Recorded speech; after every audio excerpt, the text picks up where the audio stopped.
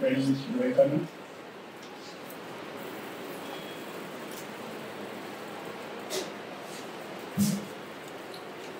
Good friend, the distinguished member of the legal fraternity, Mr. Pathan. A very distinguished academician in his own right, Mr. Murali Karun.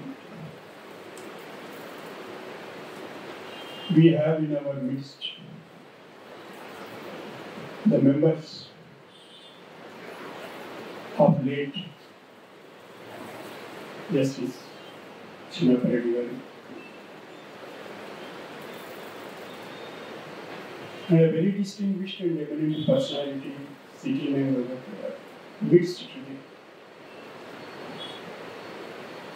A very distinguished writer,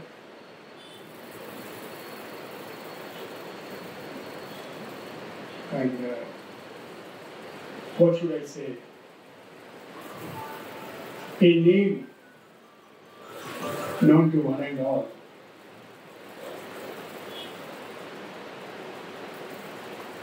Sri K. Ramchandran. Friends, ladies and gentlemen.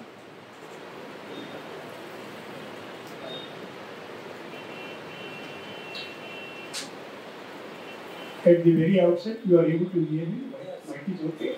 Please.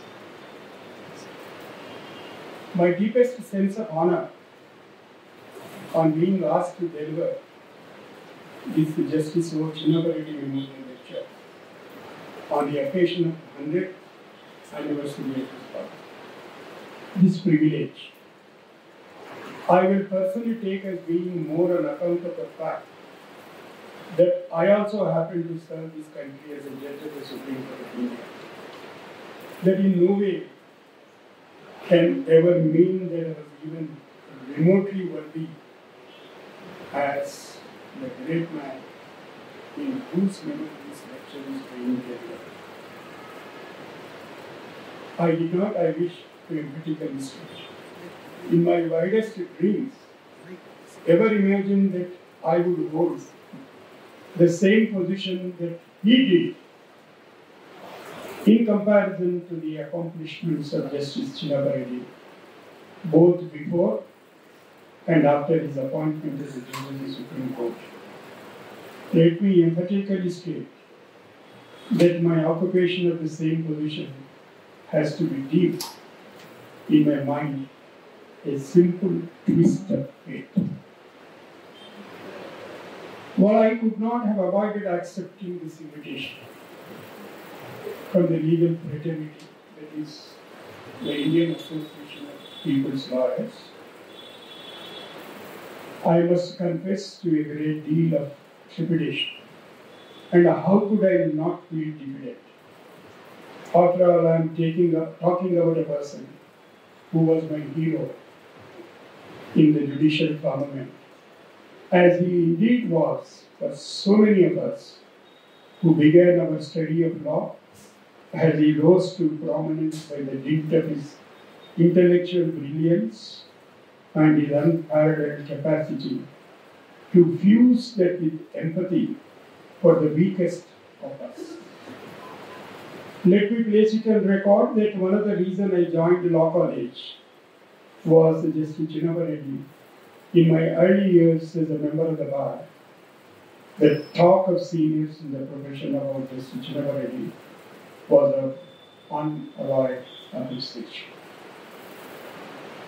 We followed his judgments avidly, and many an afternoon spent in the courts he presided over for unforgettable lessons in graceful deportment, incredible legal and sociological insights, and above all, a palpable concern for justice with a solicitous concern for the weakest as its primordial and integral part.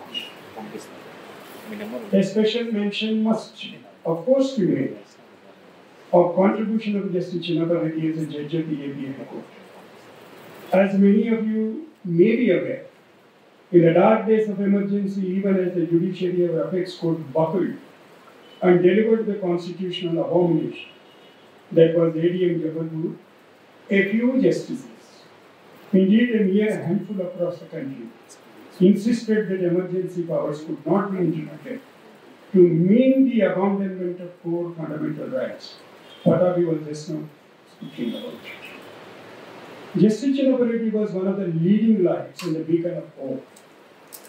When political and constitutional darkness envied up the polity, in these present times, I would suggest that Justice Chinnappa Reddy's tenure as a judge of the then united AP High Court should be taken as an example and guide for those serving on the High Court who might be tempted to kowtow to the executive, setting aside their moral burden of loyalty to the highest values of an independent judiciary, the Constitution and the cause of justice. As a member of then younger cohort of the bar, I can attest the fact that Justice Chinnappa Reddy's unwavering protection of political freedom and Indian democracy electrified us and infused us with a great sense of idealism and engendered an understanding that there is a larger purpose to practice of law.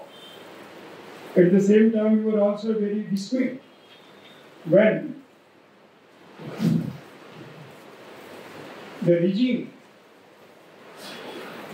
considered him to be defiant and difficult as he was transferred to another High Court. When the emergency period ended, Justice Chinnappa Reddy was offered the position of Chief Justice of the AP High Court, indicating an institutional advantage. He declined and chose to stay back at the High Court he was transferred to. The reason?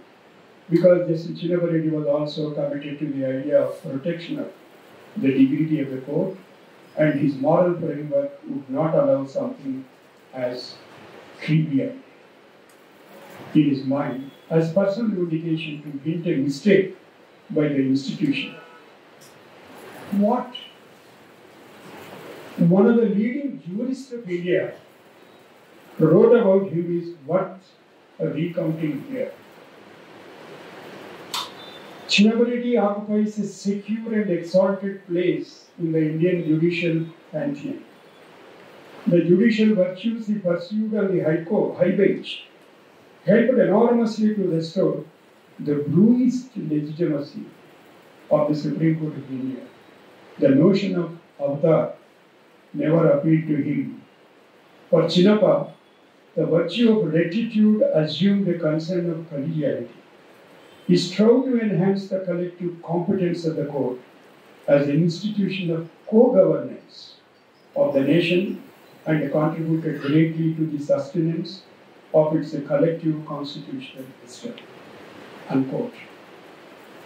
I believe that Justice Chinnappa Reddy is concerned about enhancement of collective competence of court is best exemplified by his discussion of the celebrated Minerva Mills case in Sanjeev Kaur's case.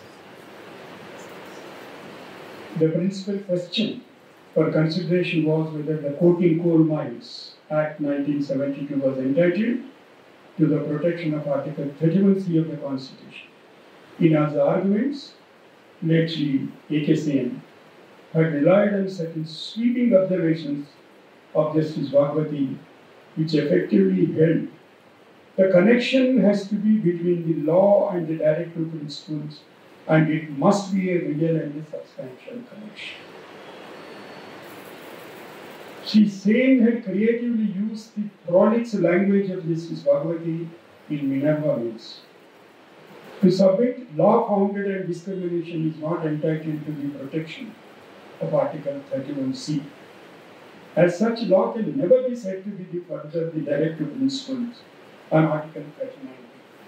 A very clear and intricate argument. How Justice Chinnappa Reddy addressed the rather creative manner in which Sri Sen had sought to subvert the main principles of Minerva ought to be taken as an essential lesson for judges, writing on constitutional values that seemingly contradicted each other. It's worth citing from the judgment at length, and I do so with the leave of the friends sitting in the audience. We have some misgivings about the Minerva myth. Despite its rare beauty and persuasive rhetoric, we confess the case has left us perplexed. In the second place, the question of constitutional validity of 31C appears to us to be concluded by the decision of the court in Keshavananda. The protection of 31C was at the time confined to laws giving effect to the policy of class B and C of Article 39. Justice Chinnappa Reddy then brilliantly analyzed the dialectics of the constitutional structure to setting aside Mr. Sen's assertion as to what Minerva stood. I quote, while we are broadly agreeing much that has been said by Bhagavati Ji to accept the submission of Sri Sen, that a law founded on discrimination is not entitled to the protection of Article 31C as such, a law can never be set to further the directive principles affirmed in Article 39B would indeed be to use a hackneyed phrase to put the cart before the horse. If the law made to further the directive principles is necessarily non-discriminatory or is based on a reasonable classification, then such a law does not need any protection, such as that afforded by Article 31C. Such a law would be valid on its own strength with no aid from 31C. To make it a condition precedent that a law seeking the heaven of Article 31C must be non-discriminatory or based on reasonable classification is to make Article 31C meaningless. Unquote. Possibly realizing the very prolixity of the language of Justice Bhagavati that made Minerva myth a case of rare beauty, was also leading to avenues for misinterpretation. And subverting the very principle of the Constitution sought to strike a balance. The legislation for achievement of progressive goals would not be set aside on the annual of a simplistic and limited reading of egalitarianism. Justice Chinnappa Reddy rehabilitated both Minerva in a gentlest of and yet effective terms, criticized Justice Bhagavati. And then he continued, while we agree with Bhagavati Ji that the connection with the directive principles must not be some remote or tenuous connection, we deliberately refrain from the use of the words real and substantive, dominant, basically and essentially necessary, and closely and integrally connected, lest anyone chase after the meaning of these expressions. And that we have now said about the qualifying words is only to caution ourselves against adjectives getting the better of the noun. If one can read that sentence, and right in the presence of Justice Bhagavati, who is a member in the Senate, and he agreed, he just signed it. And while talking about Minerva, while saying, appreciating of its rare beauty, Justice Chinnappa says, only he can say that, nobody else. Therefore, I was struggling to prepare this lecture with a lot of input from research associates. Still, I think I complete the delivery, I still feel nervous about it. Perhaps this lecture, which runs into so many pages, Justice Chinnappa Reddy could have perhaps spoken about it, the entire substance. in perhaps crisis. About the qualifying words is only to caution ourselves against adjectives getting better of the noun. Adjectives are attractive. Forensic aids, but in matters of interpretation, they are diverting intruders.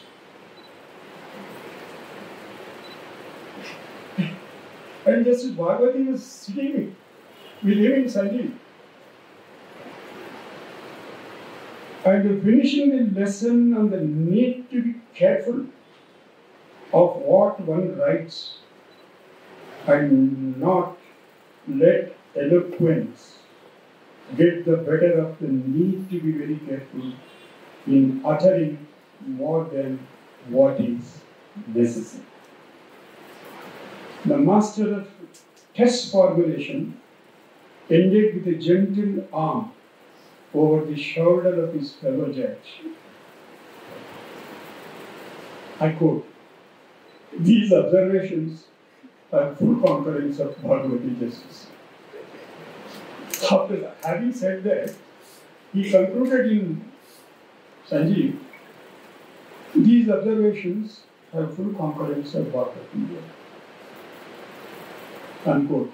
Notwithstanding such mastery over constitutional imperatives and deep and abiding concern for judicial statecraft, Justice Reddy was allowed to write for the majority. I have carefully chosen that word, allowed to write. Only in few 5-judge constitutional benches. This is often thought of as a big mystery, and in hushed whisper suggested ought to be unraveled. Especially given that scholars like Gabois and Bakshi have opined that Justice Chinnappa Reddy must surely rank as one of the few towering intellects who have raised the Supreme Court. You also, it is difficult to find another equal. One does not have to posit or subscribe to a theory that the judges of the Supreme Court overtly discriminate against fellow judges on the basis of their social background to begin to drawing apart the tie strings of this mystery. Given that a majority of the judges of the Supreme Court have come from social backgrounds in which lyricism of the written text is a paramount value, the emphasis placed by this Chinnappa Reddy, hailing from hard-scrabbled peasant social background, on moral urgencies of the consequences for the weakest, may have been less palatable. Moreover, for those hailing from social backgrounds in which equivocation of reality of the social condition of the masses was an inherent cultural imperative, the terseness of his articulation may have engendered the uncomfortable level of cognitive dissonance. Whatever the force that may have conspired or conjugated to prevent a brilliant humanist from setting the parameters of modes of constitutional adjudication, contents and contours of constitutional identity, and inscribing the framework of discourse that was always mindful of moral agency, in effort to achieve a more progressive and socially just state of affairs without allowing the state to turn authoritarian or fascist, we necessarily have to wonder whether the predicament that our democracy finds itself in may also be an account of an under-theorized, undercooked progressive liberalism making it shallow. Notwithstanding the eloquent exegesis of egalitarianism and social justice by favored mandarins, this was put on show. Less emphasis was placed on the material consequences for the less fortunate and how that might impact the ability of the masses to understand and protect the project of democracy in India. If only Justice Chinnappa Reddy had been allowed to clearly articulate The main contours of constitutional identity and the moral urgency that he felt animated the Indian Constitution has been allowed to be the central focus. Maybe we would have had the benefit of a more brilliantly and persuasively articulated as well as a lasting constitutional jurisprudence. Something that have cautioned us that unless a nation heeds and acts upon the moral urgency of establishing conditions of social justice, in which the inherent dignity of the hitherto deprived masses is reasserted and protected, political equality will be of mere attitudinal value and potentially unprotected from depredations by the elite classes.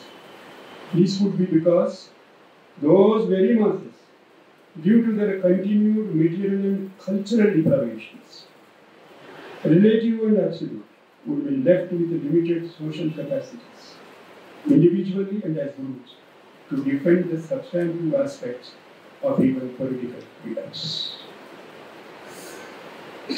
This was the fear that Baba Sahib pointed out so presciently when our constitution was ratified. I refer to his last two lectures in the constitution. Continuing a vast and graded socio-economic inequalities,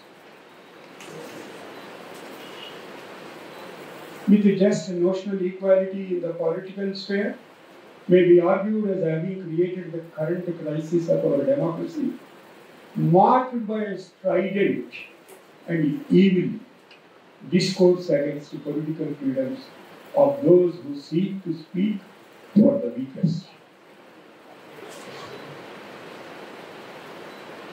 Normally, in speeches such as this, the speaker would move towards a rendering of issues of more current purpose and may refer to the person being honored only parenthetically.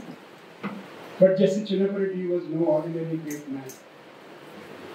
It would be an unpardonable mistake, intellectually, to not recount the many warning bells he had sounded, most of which we as a nation did not fully heed, and inevitably wound our way to our current predicaments. Of course, in a long and distinguished career as a judge, Justice Chinnappa delivered many hundreds of judgments of exquisite logic, redolent perspicacity, and deep clarity.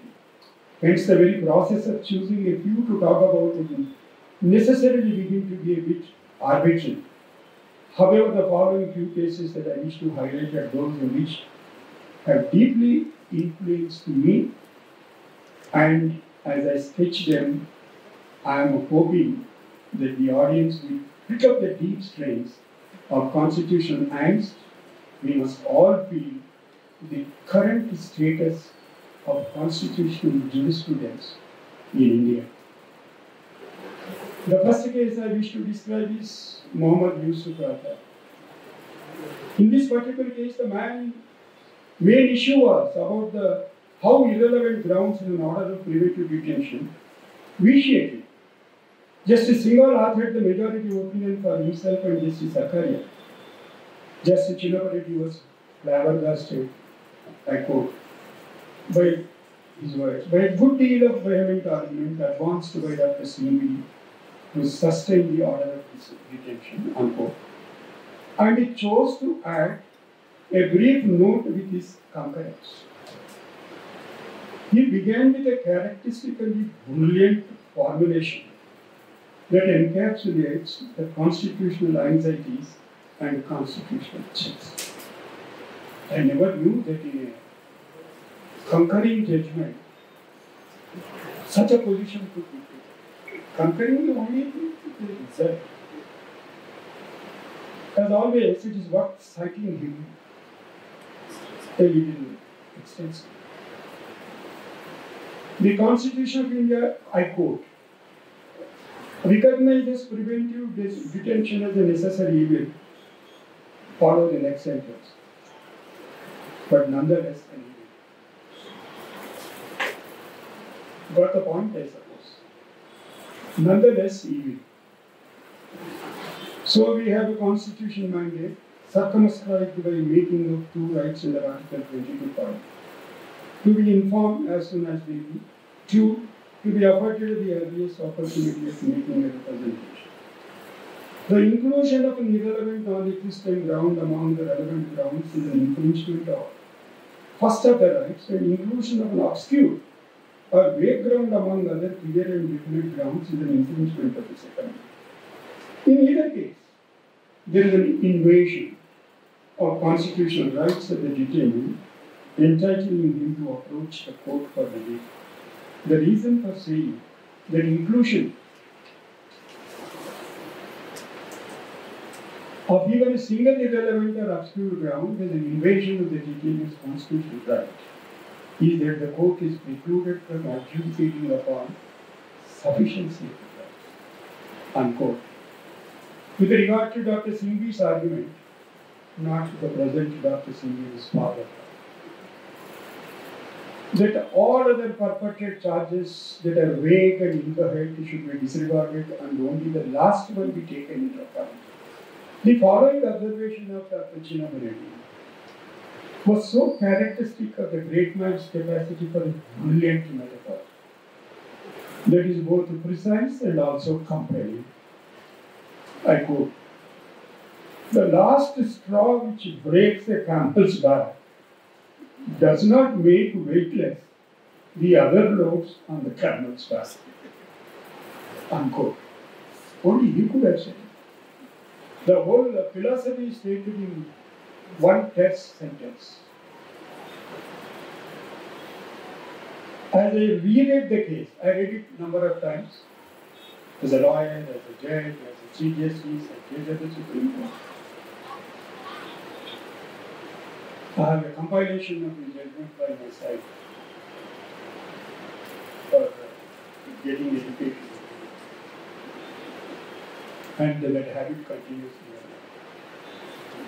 As I reread the case of Mohammad Yusuf, in preparation of this lecture, I smiled wryly to myself. Just a few days ago, hold the breath.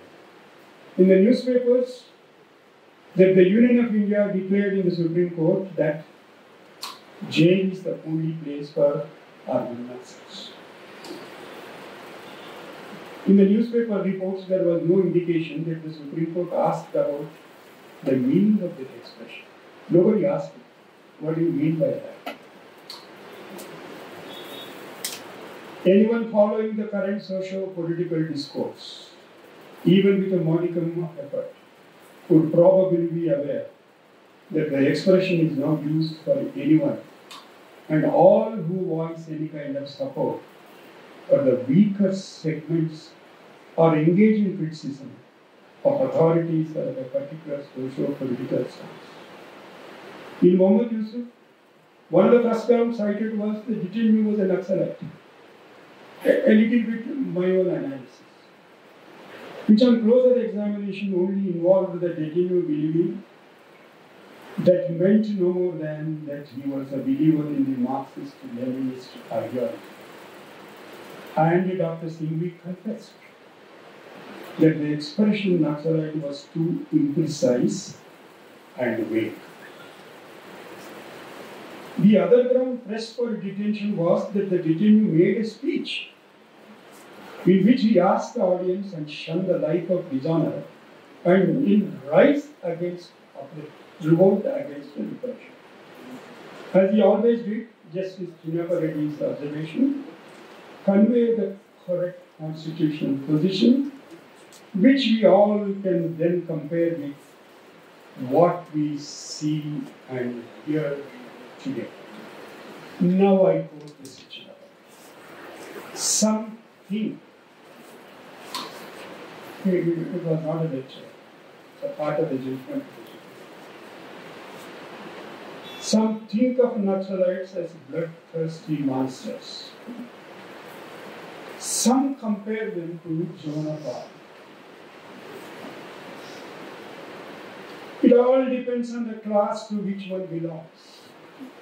It's over now.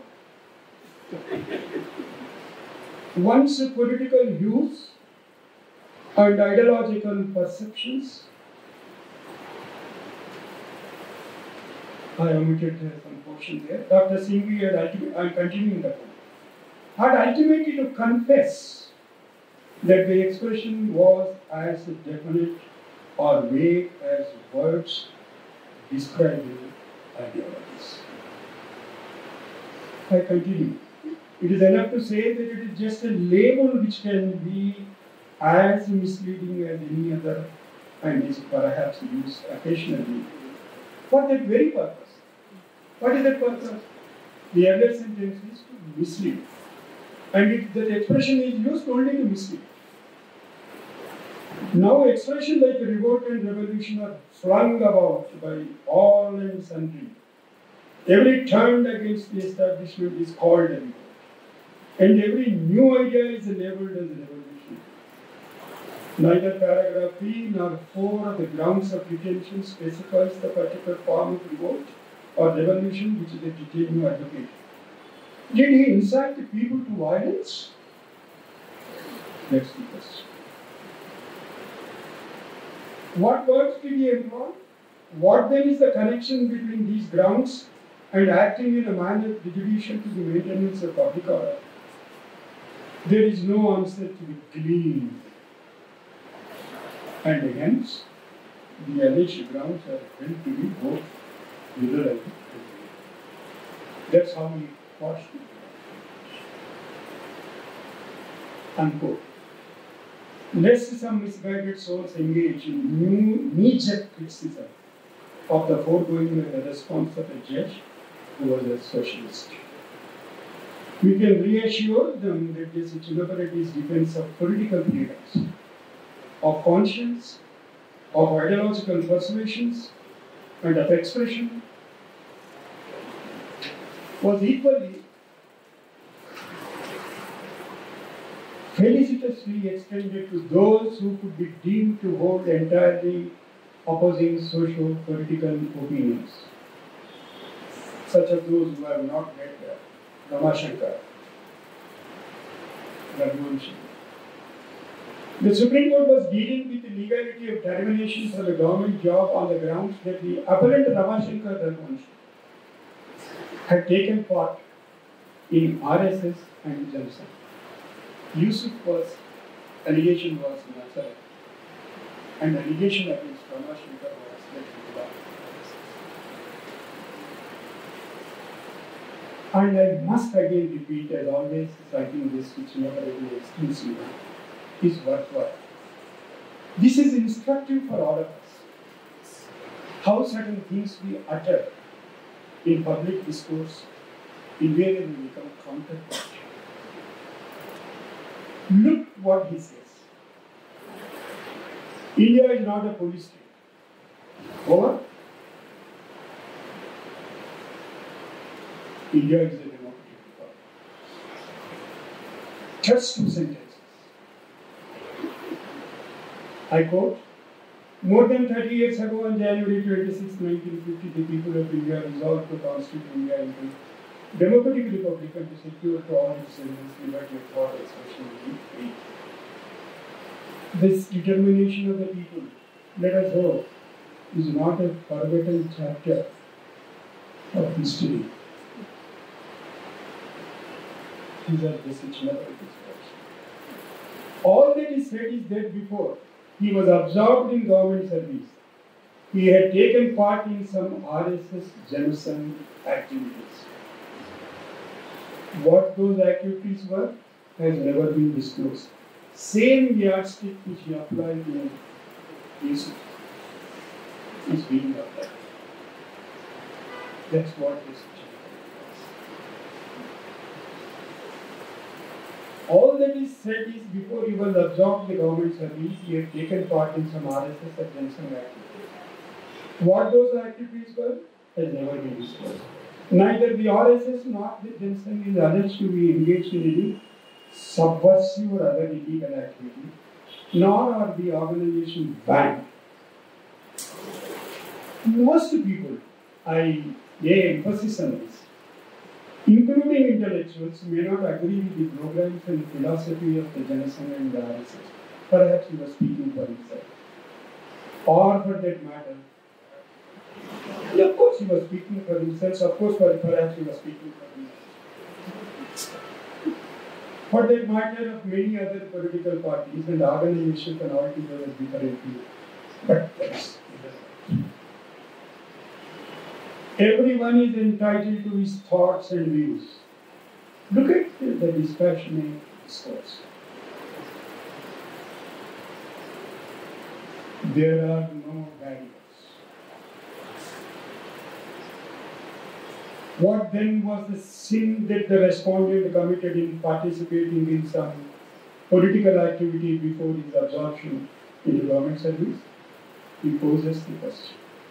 The whole idea of seeking a police report on the political faith and the past political activity of a candidate for public employment appears to our mind to cut at the very root of the fundamental rights of equality of opportunity in the matters of employment, freedom of expression, and freedom of person.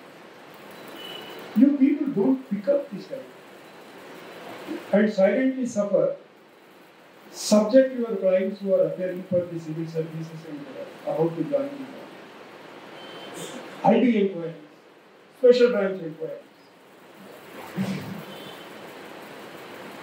Why this judgment cannot be pressed into service? The very idea of your verification of anti-Semitism. Unless you are verifying about the criminal acts, was he arrested? Was he involved in any criminal things? Is he facing any criminal trial? Where is the question of your verifying to which organization he belongs? What ideology he cherishes?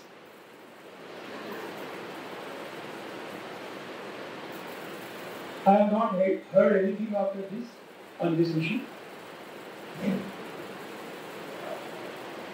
The whole idea of seeking a police report, so on, I have read it. Rights of equality in the matter of employment, freedom of expression, and freedom of association.